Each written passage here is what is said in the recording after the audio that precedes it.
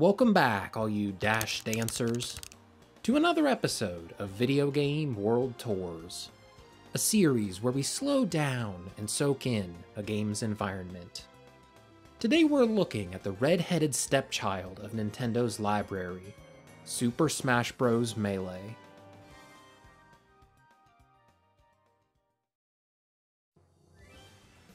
Our first stop is at Princess Peach's castle. This is one I played on a lot back in the day. Even if the layout is kind of annoying with the castle tower in the middle, I think the bright colors kept me coming back. The green grass and blue water are really welcoming, which is very reminiscent of Peach's castle from Super Mario 64. This stage obviously took inspiration from that, but there's a few differences that make this version distinct. First off is the background. Look at all the hills behind the castle. That's what stands out to me as the biggest change. Though the level designers did a good job at adding detail behind the castle that didn't exist in that game, this feels natural. And something I want to point out is how you can very obviously tell they faked the scale of the mountains in the distance. Like those are supposed to be super far away, but you can tell they're not actually that far. They're relatively close, but small, gives the illusion that they are really far out. It's something I've kinda taken for granted over the years playing this and other Smash games, but this truly does feel like a stage. A stage in that it's fake, just an illusion to make you think you're actually in the Mushroom Kingdom, and that there's tall mountains way out in the distance. It's kinda quaint in a way. Oh, another difference from this castle to Super Mario 64's is that there's water all around. Now that I think about it, this seems like a peculiar place to build a castle. Moats make sense. Mario 64's castle had a moat. This is a lake. Peach's castle was built on top of a lake? Is that weird? It feels weird. And you normally don't get a super good look at it during normal gameplay, but there's a little island right next to the castle. This looks nothing like what we saw in Super Mario 64. Like, what's with this flower bed? That's new. And there's all these paths that converge right in front of the castle. It's uncanny in a way. It uses iconography we're familiar with. The shape of the castle, the stained glass peach above the doorway, the hills, the water, all stuff that was in Super Mario 64. But just enough was changed and added to make it different enough to feel slightly weird.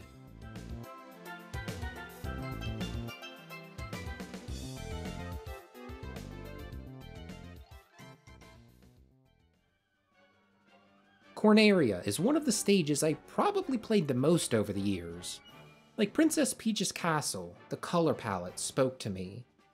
But I also liked the layout. Some stages in this game have different zones where, depending on where you're fighting, the vibe changes. Up along the top of the Great Fox, it's normal. Occasionally some R-Wings will dip down, but it's chill for the most part. Then you have the back of the ship. Falling from the tip of the Great Fox's dorsal fin, you're dropped into a pretty chaotic spot. Corneria speeding below you to the right, and a massive wall to the left. It's a cage match as you and your opponents hopelessly smack each other around, with no sense of strategy or regard for self-preservation. There is no chance for rest on the right side of the stage. On the left side, though, there is a spot. You can fall off this ledge and jump over to the Great Fox's gun. It's not like this is a spot Jigglypuff or Kirby can only reach, but it is a little respite from the action. Especially if you have fighters duking it out elsewhere. Though God forbid if you ever want to get back to the stage, you better not mess up. As for details in this stage, I always found this little opening to be so tantalizing. I'm assuming it's supposed to be a hangar for the R-Wings, but the scale isn't quite right. You know, I never really thought about that. The scale is super off here. Look at how big Fox is compared to the cockpit window of the Great Fox.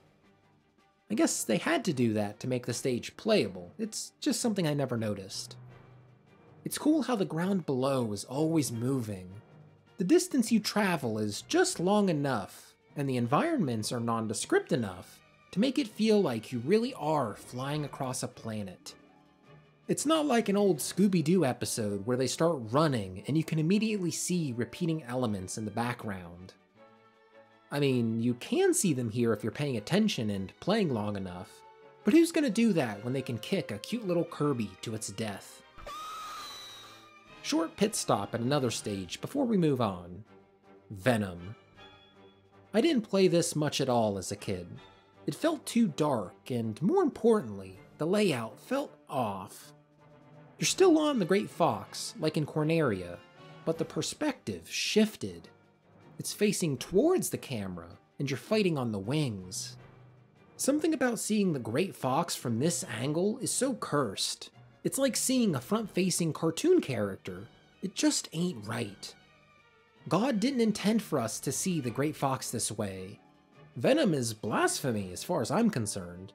Corneria is holy.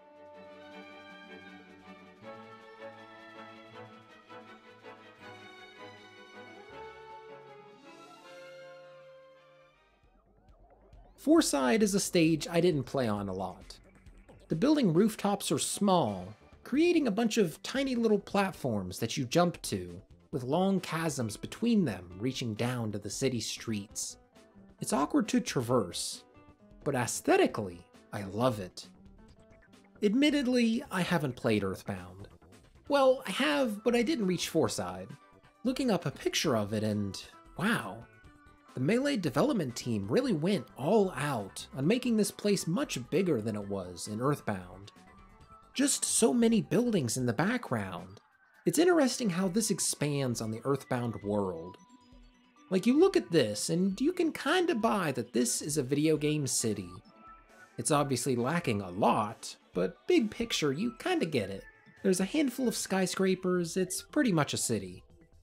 This literally is a city. There would be so many more people living in this city compared to the one in the SNES game. It's bizarre to think of older RPGs getting scaled up like that.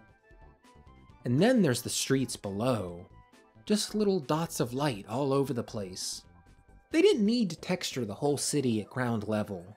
You're playing on the rooftops of some skyscrapers. You wouldn't be able to see it anyway. I like that this stage takes place in a completely normal city. Well, normal excluding the giant UFO that occasionally drops in.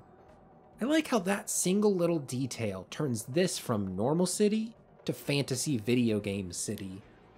Like, look at how big this is. This is Independence Day sized. And it's really high up, super close to the top blast zone.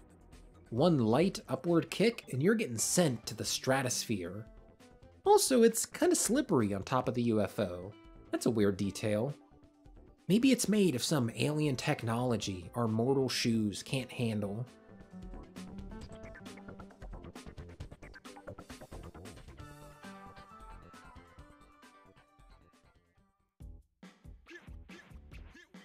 Congo Jungle. Before I can even talk about the stage itself, I have to bring up the music. The DK rap totally sets the vibes for this stage. I can imagine a more traditional track from Donkey Kong Country playing in its place, and this would be a perfectly average stage. But the DK rap bumps it up so much for me. It's hectic, chaotic, and encourages you to play fast. As does the stage layout. This bottom platform isn't the smallest out there, but it's just small enough to keep you uncomfortably close to your opponent at all times. And then of course, you have this little rock off to the side. What a wild card of an addition. Like, this stage would be fine on its own. It's relatively simple, it could work by itself. But the developers added this tiny rock in the waterfall that you can stand on. It completely changes the vibe of the stage. Like, if your friend gets a lead and they want to play it safe, they can just hang out here and camp you. It won't be impossible to break through their defenses, but it's a hell of a lot harder than challenging them directly on the main stage. I bet this rock is the sole reason the stage is banned in competitive. I don't have much to say about the aesthetics of Congo Jungle. I do have a few things though. Like, I think the hut in the background is cool. I'm not a huge Donkey Kong Country fan, so I don't know if this is supposed to be any particular building. I don't remember Donkey Kong's hut ever facing a river like this, but who knows? Artistic liberties and whatnot. Could very well be his. And the platform you fight on, what's the deal with that? Why is this at the edge of a waterfall? Was it built to stay here? Now that I'm looking at it, it kinda looks like a raft. Did somebody build this raft and float down the river in it? It seems like it'd be unstable with the 4 upward platforms. Not sure how it's staying up either. It looks like it'd be teetering over the edge.